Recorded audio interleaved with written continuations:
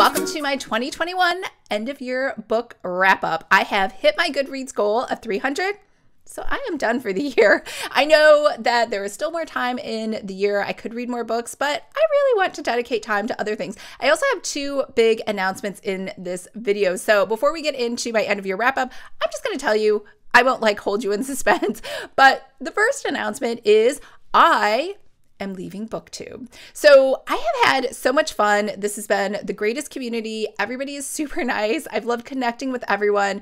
And this kind of goes into my second announcement, but I really just need more time to write. So I put out, I think, 2 books this year. I don't know how many books I put out. And for this last month, without doing any reading, I was able to write 18,000 words. So it is like the best word count month I've had all year. And I think that's largely because I wasn't focused on YouTube and I also wasn't focused on reading books. And so I don't think it was a bad use of my time at all. But I do want to spend more time next year writing books. And I can't do that if I am running 2 YouTube channels. So I am going to be giving this channel up. However, I will still be posting here for book club.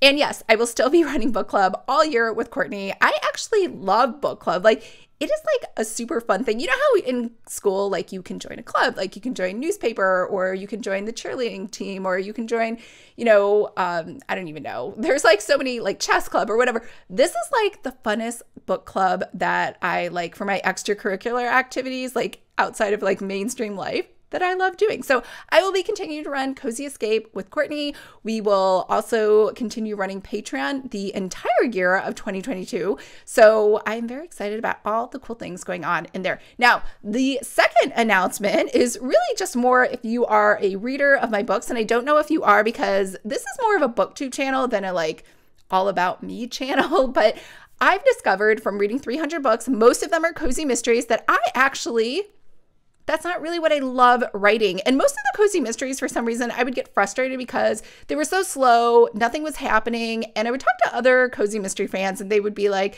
I loved that book. It was the greatest book ever. And I was like, but nothing really happened. And there was a lot of bonding or whatever between characters that didn't advance the plot and don't really matter. And maybe it'll help out in book 7 or 8 later on. But I was kind of bored. And so I found myself more wanting to read thrillers. Now, the original reason I wanted to write in the first place is because I really love Janet Ivanovich books. And I was told at the time that she's so great, you can't write as good as her, so don't even try. And then I had gone to a romance writers group and everyone was so friendly. And I was like, this is such a great group and I might as well just try writing romance. Why not? And then I went down the romance writing path but I'd always throw a dead body in there or something else. So I was like, you know what? I really just want to write mysteries. And so I switched over and I was going to go back to what I wanted to write, but then I was told, again, some more bad advice that, cozy mysteries are the only mysteries that are selling right now. No one is ever going to buy your book. And so again, I just listened to those voices because I'm not really that well versed in the publishing industry. I'm not that experienced. And so I just relied on the advice of others, and everybody who writes really wants their book to succeed and they want to be a huge big time author. And so, I absolutely just get so excited about everything that comes on the Hallmark Movies and Mysteries channel. And those are basically cozy mysteries. So I was like, well, sure, why not? That's going to be a fit. And so, fast forward now after reading all these cozies this year, which is why I said it is an excellent use of my time for reading that many books in the genre, that I now know with 101% certainty this time that I really just want to do what I originally wanted to do in the first place, which is I want to write more grittier Janet Ivanovich style mysteries. And if no one buys them, then no one buys them. I don't really care. I really just want to spend time writing the things that I really want to write. Now, if you are a book fan, first of all, thank you so much for reading any of my books. I so appreciate you. I'm so grateful. Honestly, I didn't think anyone would read any of my books. So the Frost and Misfortune series, which is about Lucky, my cat, I still have books in that series. I'm trying to finish that out with 6 books. I have another one coming out hopefully in January, maybe February. I have to check with Melissa, who is my publisher, but it's going to be really great because I put one of Emmy Lynn's characters from her Dogs and Donuts series into my next book, and she put Ava, my main character, into her next book with the Dogs and Donuts series. So we're really excited. We're trying to release those books like within a month of each other, and it's going to be a really fun crossover. We're both like reading each other's books, making sure the voice sounds okay. So very, very excited about that. I will have more information about that when I get a publishing date.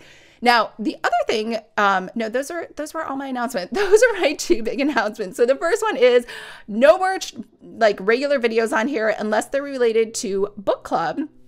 So just live streams going forward, and then the book selections that Courtney and I have for you to choose from for us to read for the next month.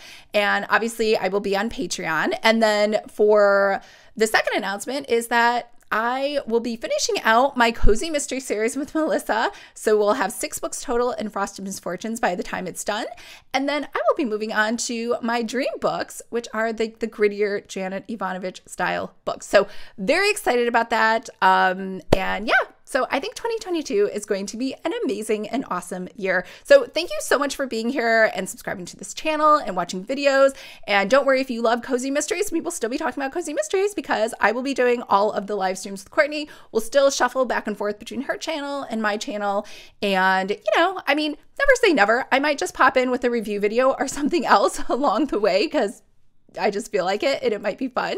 But I am going to mostly focus on writing next year, and I am going to focus on Pretty Fabulous next year because I really didn't spend any time on that business at all, if I'm being completely honest, for this year. So I'm going to just shift things for next year. All right, so let's get into my end of year wrap up and the books that I read.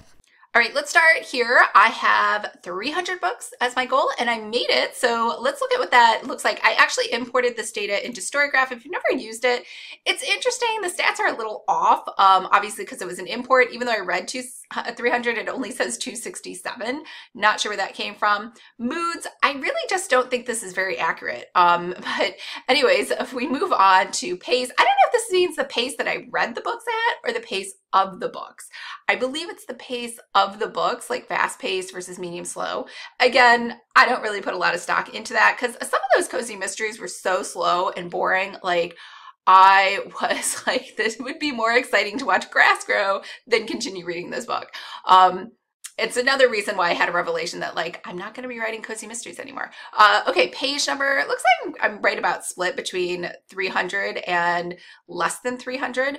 And over here, it's mostly fiction, which is true. I do enjoy that much more than nonfiction. Genres, this does look accurate, mostly mysteries, then romance, thrillers, fantasy, and then just tiny little bits of everything else. And format, this is 100% inaccurate. In fact, it even says 101 books don't have a format. I didn't pay any attention to that when I registered books in Goodreads. I simply just entered a book and didn't care. So this is really, to be honest, it's probably 99% audio and then 1% digital. And then I didn't read a single print book this year.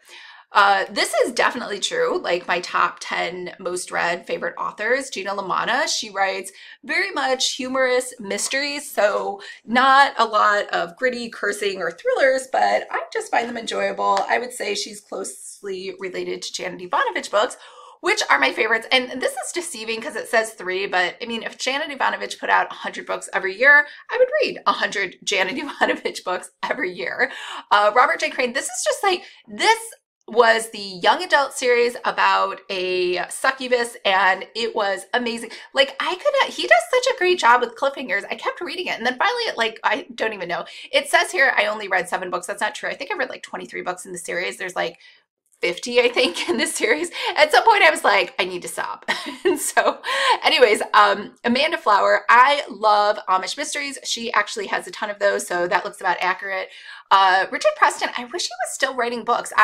This is kind of like a reread of books. Like I found one of them from like years ago, the Cobra event, and he talks about just Ebola outbreaks. I think only one of them was fiction, the Cobra event, and then the rest of them were all nonfiction. They're fascinating if you like reading that story or that subject matter. Always, James Patterson is like always a goodie. Like whenever I was like, oh, I just need a good book to like that I know won't let me down, I always go to James Patterson. Tarquin Hall is a British author who writes Indian mysteries, and they are amazing. So if he wrote more books, I would read more books, but I think he only has like 4 out. Maybe, I think it's 5. Again, I don't know why the count is off, but they are so clever. They have multiple mysteries going on, and they're not like straight up mysteries when a cozy you're just trying to figure out who did it. These are like, how in the world did this happen kind of mystery, and you're like, I'm fascinated both to find out how it occurred, how they did it, and also who did it. Terry Goodkind, he came out with a new series. I think everyone knows the Legend of the Sword series, The Truth Seeker. And so this is by far one of my favorite fantasy authors. He came out with a new grittier thriller about a woman who could just sense serial killers and rapists, and she was going around just single-handedly taking them out. It was the best series ever. Like, it was Buffy on steroids as an adult, and I am so sad that Terry Goodkind passed away. I don't know if anyone knows this, like a couple years ago, and so that was the last series he was working on before he passed away. And of course, everybody wants to know where the manuscript is that he was halfway finished with. However, his significant other is not giving that away. I don't know. So I don't know if, like, it sounds like no one else is going to keep writing that series, but it was amazing. Janet Ivandrich, I already talked about her. Jill Shalvis, I love her romances. They're sweet, but not like, but there's sex in them, but not over the top sex. And they're always like a good, satisfying read. Victoria Laurie writes a really great series of paranormal, Abby Cooper. The only problem is I'm not really too much into paranormal cozy. So she had another series on a life coach that was a cozy. And I was like, well, let me go ahead and try this out. So I actually really did like that series. I like her writing. So this is very indicative, this top 10 of like authors that I just absolutely love. Again, over here, it kind of, I guess I started out kind of slow in January, picked it up in February, almost a book a day. And then it looks like I just went crazy in March with like 29 books. Same thing in July with 26 books. And then here it is. Yeah, October, 32 books. I only read Cozy Mysteries in October, and that was it, and absolutely nothing else.